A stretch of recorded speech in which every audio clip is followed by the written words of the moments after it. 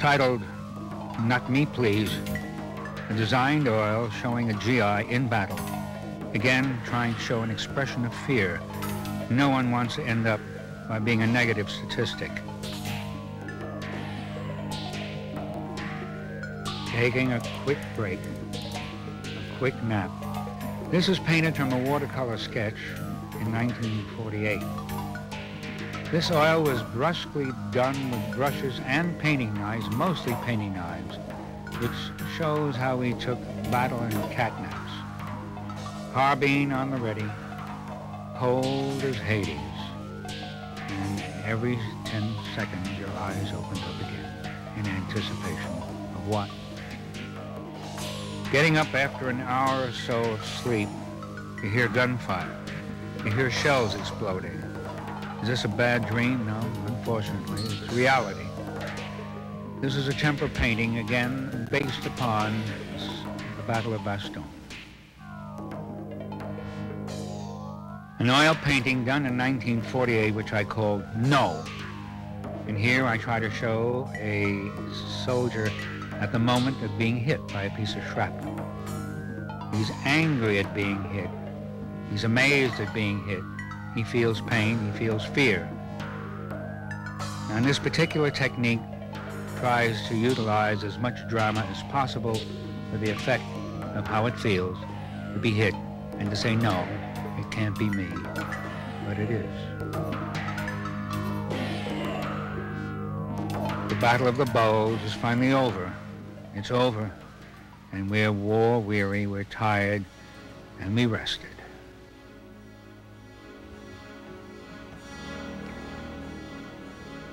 In the Battle of the Bulge, I had a small wound, which I kind of neglected, became gangrene, and infection set in. I was sent back to a hospital in Saint-Germain-des-Prés, just outside of Paris. Having some time there, I could afford to fill 2 notebooks with sketches and watercolors, and much later, in the mid-1950s, I tore out 3 of these sketches and incorporated them in a collage fashion as part of a large acrylic painting. And we see this here. It was a minor wound and a short stay.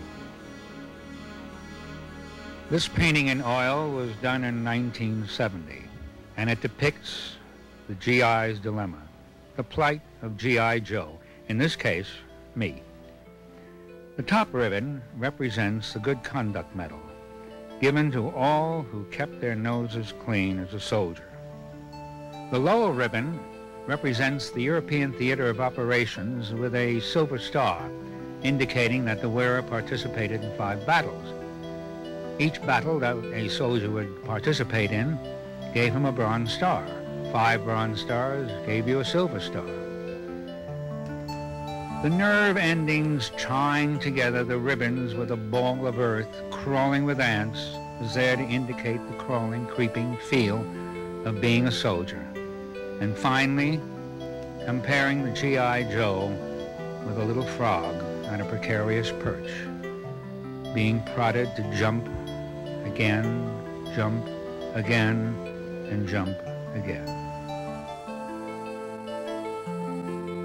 In 1984, I painted myself using an old photograph taken in 1945 in Paris. The war was over. I wondered why, for many years, why I painted it. And now I think I was just saying goodbye to old memories.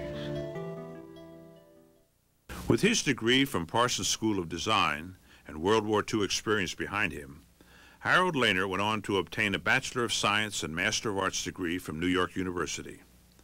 Laynor also earned his doctorate from the State University of New York at Albany. As an educator, Laynor was a supervisor of art education for the city of Poughkeepsie, New York, director of art education for the New York State Department of Education, professor of art at Millersville University, and a visiting professor and lecturer in many colleges and universities. Harold Laynor also maintained his artistic pursuits. As a nationally known artist, Laynor has won many awards for his use of various media and unique painting techniques. He has also exhibited widely in one-man shows and is represented in many private and public collections. Harold Laynor never saw this project completed. In June of 1991, Harold Laynor passed away. He left us a large collection of his artistic works, a great gift to explore. Harold Laynor will surely be missed. The making of this documentary was very important to Harold. As an artist, he was able to portray the everyday life of a young soldier in the very frightening and all too real time of World War II. He was proud to be a part of the United States Army, and he always felt that he wanted to give something back to his country through his art. Fear, loneliness, pride, and anger are all part of the vivid images Harold has brought to us through his paintings. He continued painting and creating throughout his life. He also spent 45 years devoted to educating students about the importance of creativity in art. I am, of course, very saddened that he could not be here to see this documentary, but we are all so fortunate to have the opportunity to share in his images. The Laynor Foundation Museum is seeking a purchaser for the Harold A. Laynor World War II collection with the aim of having it donated to the Smithsonian Institution. Money from the sale will further the mission of the Laynor Foundation Museum. The collection is valued over $500,000. For details, write to Gloria Laynor, the Laynor Foundation Museum, 6252 East Air Libre Lane, Scottsdale, Arizona 85254.